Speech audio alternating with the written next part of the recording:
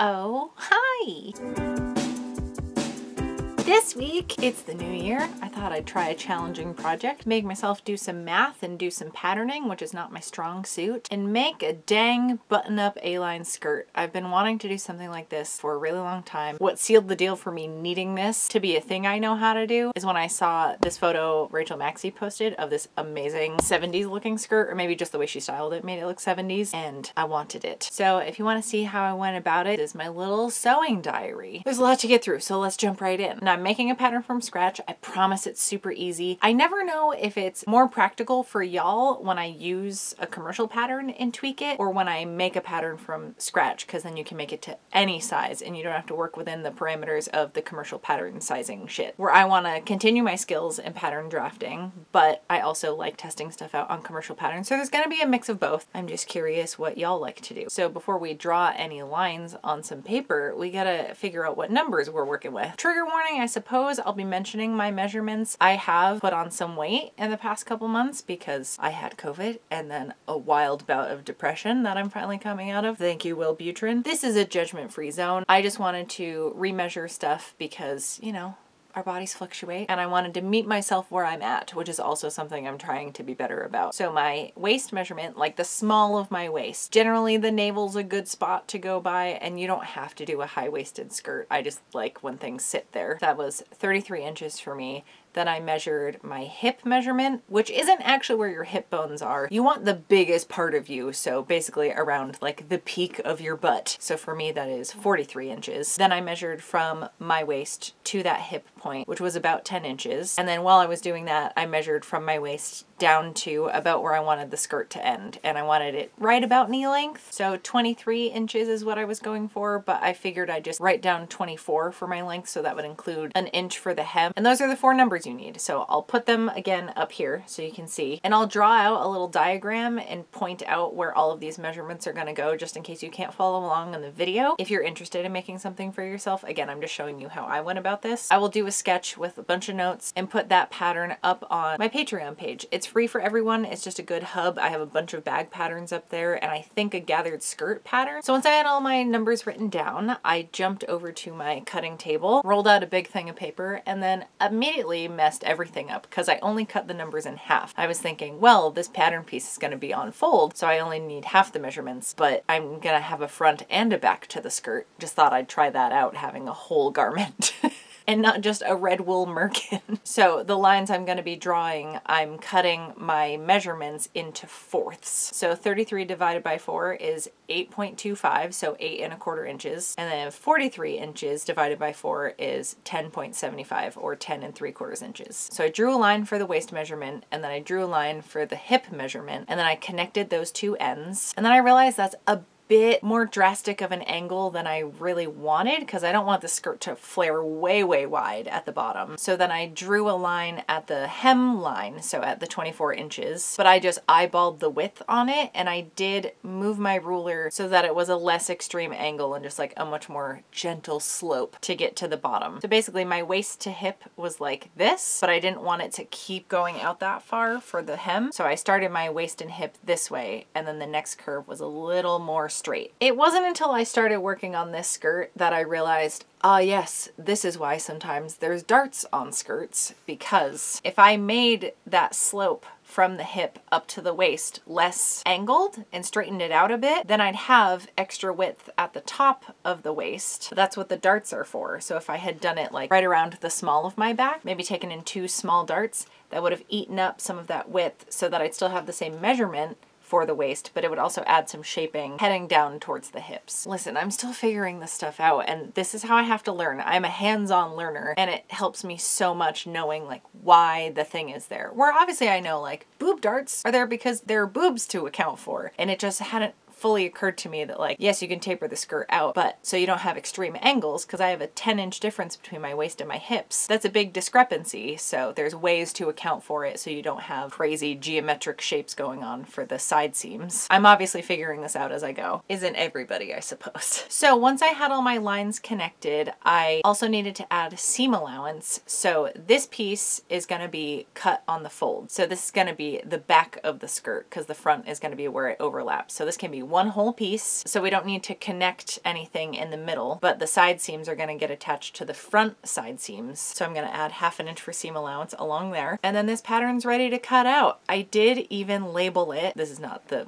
most fine penmanship, but it gets the job done. Then I traced all that back out onto another section of paper so that I can make the front pattern piece. Some skirts, it's the same front and back. Often when I've cut skirt patterns, the back has been 2 separate pieces and the front has been cut on fold because I usually do a center back zipper, but not this time. We are doing buttons, even though I was really scared. Maybe not scared, but I knew it was going to be involved, and I tend to like avoiding that. But we're here to learn and challenge ourselves and get better at this. So once I had that back pattern piece traced onto my paper roll, I then took a ruler and figured out how wide I wanted the placket at the front. In retrospect, I should have picked out what buttons I wanted to use for this, but I hadn't even picked out the fabric when I was drafting the pattern. In future, if I use this pattern again, I can make the placket wider if needed. I'm actually really pumped I figured out something I liked or didn't like or wasn't working and have like a way to troubleshoot it. Because for me, I feel like that's how I pick things up better, is almost like if the thing goes wrong,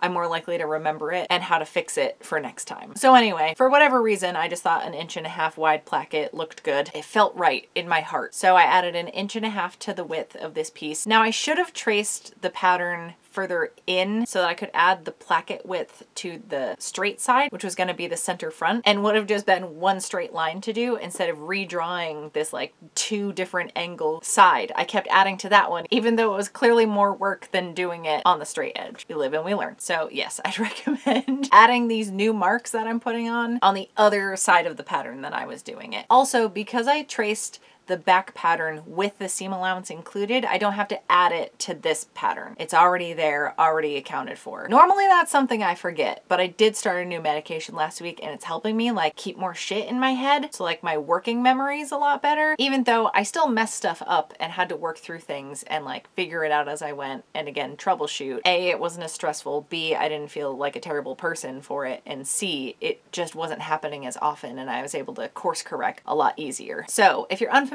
with button plackets, there's probably a bunch of ways to do them, but the thing that made sense in my head is I want the center of my skirt to overlap. In addition to my waist measurement, I need a strip where the buttons are gonna go and where the buttonholes are gonna go to be added to the waist measurement because they're gonna be overlapping and I can't take away from the waist measurement or it's not gonna fit me. So that's why I'm adding that 1.5 inches to what I already have here. But then I want a nice clean edge, so I'm adding another 1.5 inches so I can fold that behind it. That folded edge is also going to get some interfacing to give it some structure so that the buttons and buttonholes don't just shred through the fabric and make it fray or anything. It's going to help reinforce it and also give it some rigidity. I have more thoughts on the end and like a question for the bog trolls that I'd appreciate some feedback on, but that's for us to worry about later. In total, I added 3 inches to my skirt sides here. Then this one was ready to cut out and then I marked my notes. I'm cutting 2, not on fold or anything, 2 separate pieces, but mirrored pieces. So I still folded the fabric when I cut it out, but I didn't have to keep them attached to each other. They were separate units. And then I was ready to make the waistband. The first mark I made was incorrect. I had just done a bunch of patterning where I used my waist measurement but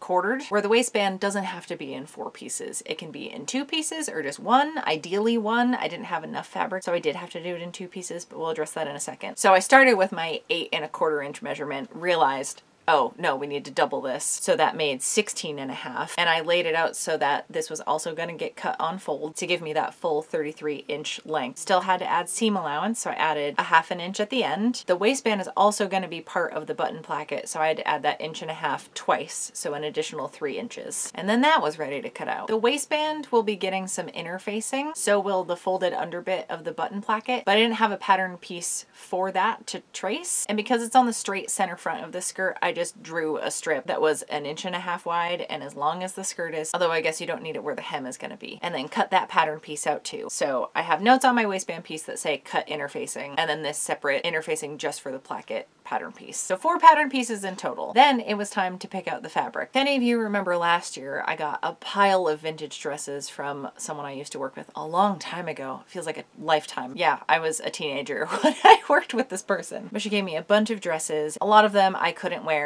Some I did like a study on to figure out what kind of stuff they used that I've never seen before. And this red dress really inspired me to try pleating. That's on my list of goals for 2022, is to pleat some stuff because it feels like a lot of work, but no, it doesn't have to be. And gathering stuff is also a lot of work. So like, why not try different things? I would like to give it more effort, much like I'm doing with the buttons. I know how to do buttons and buttonholes. I have made probably hundreds of button-up shirts when I worked at a costume shop, and we had to just make a ton of inventory. So I don't know what this hurdle is I have in my brain, but we're jumping over it today. Back to the dress. There was a bunch of staining and damage done to the top, but this fabric is so nice. The problem is these pleats are pressed in there. Because this dress wasn't going anywhere else, I figured I'll use this fabric as a mock-up. A lot of the fabric I have is too lightweight, and I want like a nice, dense, full of body skirt. Where I do have a pile of denim, and I think the next attempt will be out of that. So I'm terrified to see what my machine does with trying to do a buttonhole on that many layers of denim, but you know, we'll see. There's always hand-bound buttonholes too. I'll make it work. I pressed this fabric so much. I spritzed it, I steamed it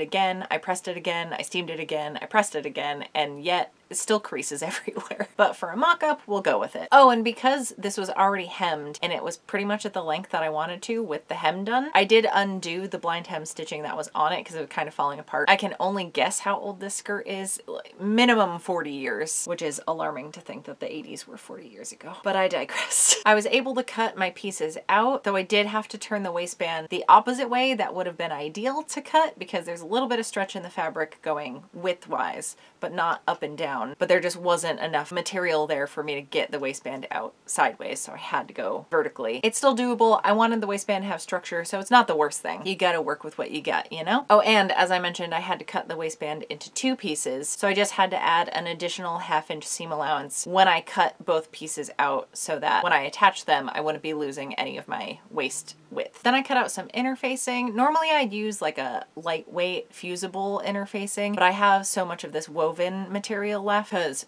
2 of y'all sent me a bunch of SF101 interfacing by Pellon so I can make my t-shirt quilt, which was my first project last year, which feels a little bit full circle to start using more of that interfacing today, a year after I tried it out for the first time. It's just that this interfacing especially is super expensive. But because I had so many narrow strips left over from making the t-shirt quilt, it's perfect for using up for waistbands and plackets. Sometimes things work out even better than you think they will. So here are all my pieces. I have the back of my skirt, which is just one big piece. I have my 2 front pieces. I have my 2 waistband pieces. I have my waistband interfacing pieces and my 2 placket interfacing pieces. So I like to do the interfacing right away once I'm in the groove of actually assembling a garment. I don't have to stop and do extra ironing and pressing. I already hate when I have to get up and press the seams and everything. So this just gets it all done ahead of time. Also, it's cold, so if I can do a bunch of ironing at once, it kind of warms me up. To add the interfacing, I just laid the fabric wrong side up, ran the iron over it, tried pressing some of those pleats out again, felt fruitless, but it warmed up the fabric, which helps when you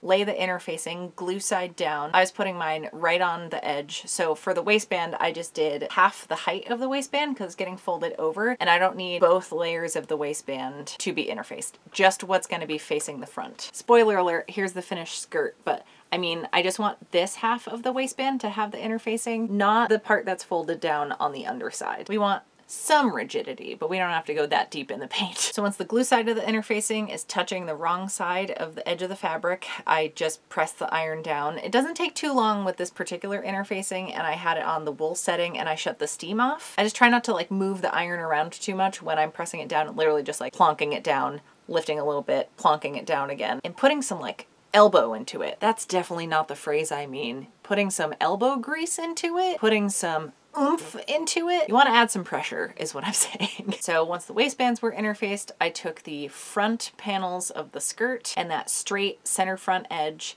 on the wrong side again, gave that a little heat, placed the interfacing glue side down on that edge. I didn't need the hem part that's getting folded up to have interfacing, so I did cut my piece a little short, just if you're looking at it and you're like, why isn't it all the way to the bottom? It's not the end of the world if there's interfacing on that part that you're hemming. If you're unsure how long the hem's gonna be, it's okay. It's just extra bulk I didn't want to mess around with, and since the hem is already pressed in here and I know where it's getting folded, it's just gonna make my life easier. Once those 4 pieces were interfaced, I serged the non-interfaced edge of the waistband, so the side that's getting flipped to the inside of the skirt. And then I picked opposite sides of each waistband piece to then serge, because those are going to be the placket edges that are going to overlap, and I don't want any raw edges sticking out there. So just one side each, but make sure they're mirroring each other and you don't serge both lefts or both rights. And then I serged the placket side, like that interfaced edge, the center front of the skirt, because again, that's going to get folded under and I don't want any raw edges. Now we're finally assembling things. Listen, we got through an entire pattern drafting session and that was a decent amount of fabric prep. Ooh, we're getting so much done. So you don't necessarily have to go in the order that I did, but I just find dealing everything on the waistband first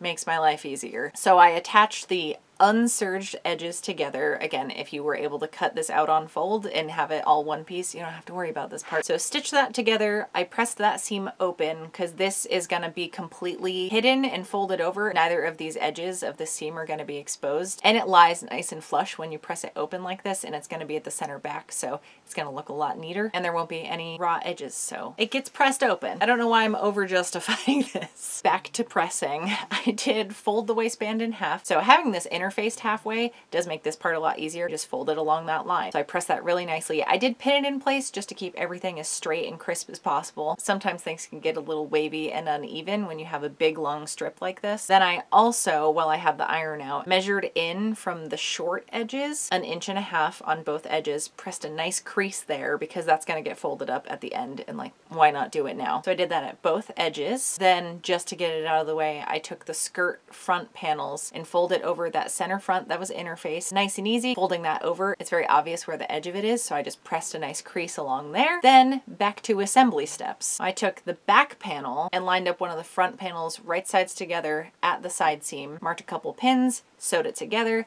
did the same on the other side. I also serged each of those edges and pressed the seams towards the back. This is wool, so these seams got a little bulky. I feel like it was hard to press like a nice crisp line like you get with quilting cotton. Oh, it's so good when it's super crisp. Tell me you're a sewing nerd without telling me you're a sewing nerd. Then it was time to attach the waistband. I actually folded the back panel of the skirt in half just to find the center point, marked a little notch there. You can obviously do this when you're cutting out your pattern, which would have been the smart time to do it. Oh, also, it's the interfaced side of the waistband that is going along the top of the skirt because that's going to be facing out, and the uninterfaced side is what's going to get flipped towards the back. Now, since this waistband edge is interfaced, so it has little give to it, and also because we cut it on the wrong direction of the fabric, that has even less give to it, and the skirt was cut with a little give to it width-wise, and it's not interfaced, it may be helpful to stay stitch when you first cut these pieces before you start manhandling everything, because it can stretch things out, and that's probably actually what happened here. When I laid the waistband down, I put that on the bottom. These are going right sides together, and I just kind of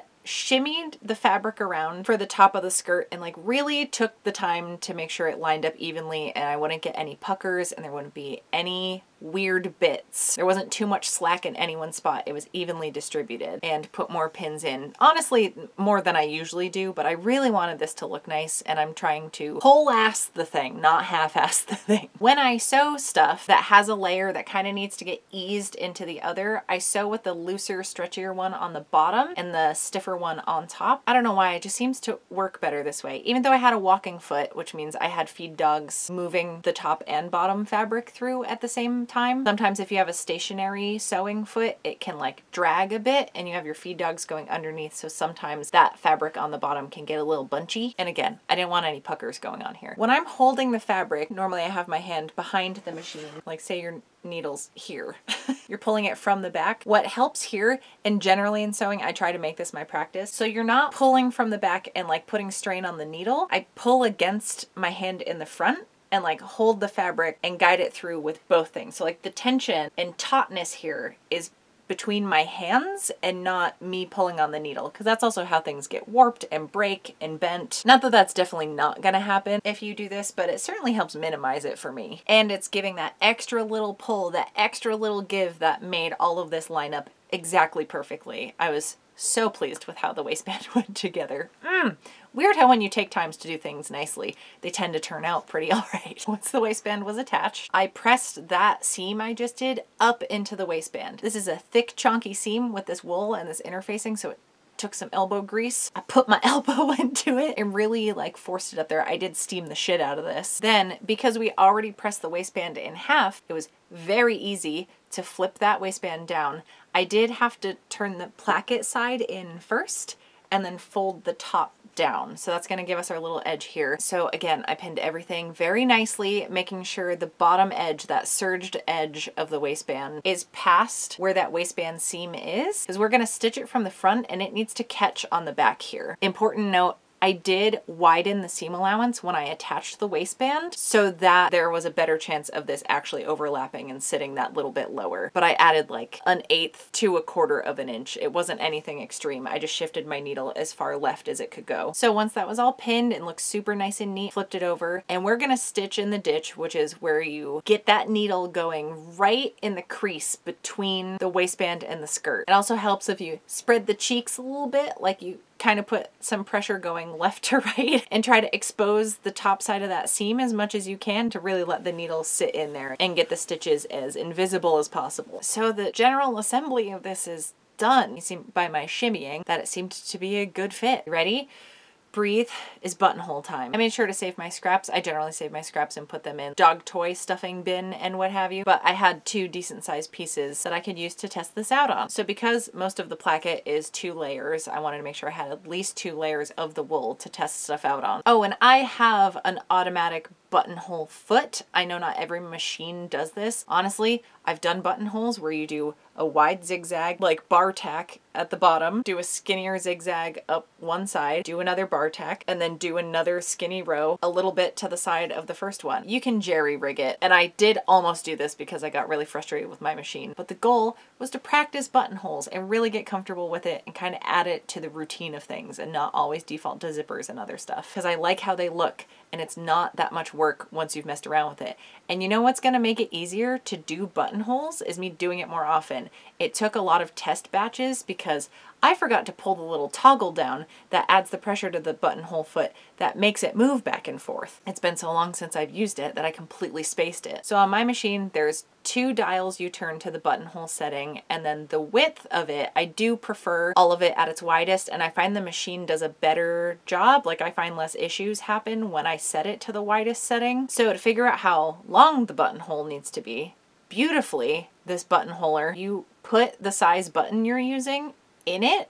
It's like a little tray, and then doing that, it like moves things around in a way that it knows how long the buttonhole needs to be. Sewing machines are so fucking cool. I know it's a very simple mechanism. It's just spring loaded and everything, but the joy it brought me when I figured this out, what a great problem solve, because I'm sure that was a big issue, is figuring out how wide to make the buttonhole, because it's hard to see what's going on underneath the buttonholer foot. Once I was finally happy with it, I did take my seam ripper and just to practice cutting it open. It can be a little tricky to get the hang of, and I'm sure I've cut through some before. This is why I don't tend to use scissors for it, even if they're sharp and pointy at the end. So a seam ripper seems to be the best method for me and my ham-fisted ogre hands. So then I was ready to mark out the buttonholes on my skirt with this cool contraption I got for Christmas. It keeps the spacing of everything even as you're deciding how far apart something needs to be, and if you're putting multiple things on, like buttons. It's just brilliant. I love it. Simple, yet effective. This one doesn't go super wide between them, so I did have to alternate, and I'll be honest with you,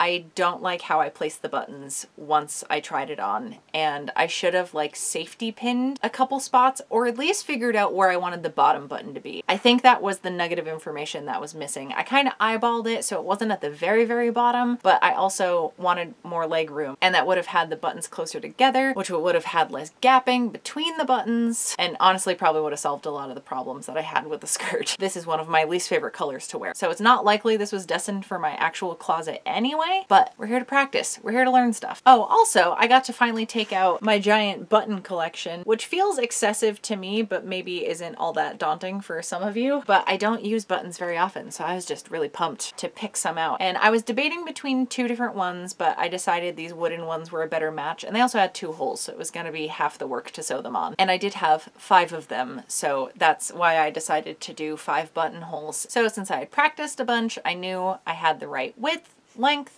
everything was working well. I think I did like 15 test buttonholes, and it wasn't until like the last couple ones that it finally went smoothly and the machine wasn't giving me grief. I say that, but then when I was on the second to last buttonhole, the bobbin came like unthreaded from the bottom and was causing a bunch of weirdness. So if you haven't cut your buttonhole open yet, you can restitch it as many times as you want. And especially on a wool like this, where it's a really tight weave, the stitching holes were completely invisible when I unpicked this thread. So I just took a seam ripper and just took my time and very gently picked all of that out. And then I started over. I did use this Choco marker thing, which just leaves a light dusting layer of chalk on top of the fabric. Sometimes when I use chalk pencils, it really gets in there because you're kind of rubbing into it. So I especially have an easy time getting this chalk off of the fabric because, listen, they're buttonholes. That's the outer layer of this skirt and it's center front. I didn't want any of this showing. And the best way I have found to get chalk off of fabric is to take another part of the same fabric and rub it against itself. I also use this to get deodorant off of my shirts if I've already applied some and then go to change, and I wear a lot of dark clothes, so it happens pretty frequently. Pretty quickly, I have to say, all of my buttonholes were done. It did occur to me that I've seen buttonhole essentially chisels, and my partner has a big ass wood shop, which is actually where my cutting table is. He let me take over one of the workbenches, and what he gets for not watching my videos is I will use his tools sometimes. So I took one of his chisels, a spare block of wood that was in our like burn pile. I don't know if a rubber mallet was better than like a normal hammer because I've never done this before, but I think the kit I saw for buttonhole cutters had like the rubber mallet and it worked okay. It did make a nice clean line, though obviously if there's like even the littlest shift, you're cutting right through where you might not want to be cutting, and there's no taking it back, where you have more control with the seam ripper. Then I laid the opposite side where the buttons were gonna go down first, and then I laid the buttonholes I just cut over top, lined up the edges, like took my time, and then I just took a colored pencil, a chalk, whatever, and just like drew a line. I have 1 inch wide buttons, so I knew I was going to cover up whatever marks I was making here. I just basically traced inside of where the buttonhole was, so it had a line there, so that way I knew like the height of where all the buttons were going. And then I measured in 3/4 of an inch. Since my button placket is 1.5 inches, 3/4 of an inch is the midway point. That's my thinking there. Oh, also the buttonholes, because my button was 1 inch wide, I measured in 1/4 of an inch so that there was 1/4 inch either side. Since I only had 1/2 inch of wiggle room, I kind of divided that in half either side. So it was close. Again, retrospect probably would have made the bucket platen. Can you tell I've been in my studio for a long time today? In retrospect, I would have made my button placket a little bit wider had I registered how wide the button was going to be. So some machines come with an actual button foot. It's usually like some kind of peggy thing that probably has a very small surface area at the bottom and just like holds that button in place. For my machine, I actually take the feet off, so then the little leg, I guess, that I snap the sewing feet off and onto, that has a flat edge on the bottom and is meant to just put that presser foot down and it just holds it in place. I also set my stitch length to 0 because you don't want the feed dogs moving it anywhere or it's gonna break all the needles. So to figure out the width of the stitch, I literally just hand crank and watch where the needle goes. Typically, most buttons I've done have been at the widest setting. Take the time to do this or your machine will be very angry and just shatter all the needles. It's never not jarring for me. So yeah, I hand cranked it, made sure it lined up. I put my machine on the slowest setting so I didn't get too buck wild, and then did maybe 10 to 15 stitches here. I like reinforcing it a lot, and a little fray check on the back side never hurt anybody. So I did that for all 5 buttons, and then it was time for the try on. Okay, obviously this still needs to get hemmed. I was gonna hand hem all of this, but this isn't something that's actually gonna go into my wardrobe. This was more of like a test run mock-up. But normally this is the point where I'd be hemming and I'd be hand stitching this little edge right here so that it was nice and neat on both sides, and didn't do this. But for the try on, I just safety pinned the hem up. I'm really happy with the shape this has. The only real problems I have are with the pleats. You can still see and it's driving me nuts, and also this is very much not my color. As I was saying with the button placement, I think I needed to move that bottom one up a couple inches, which would have helped with the kind of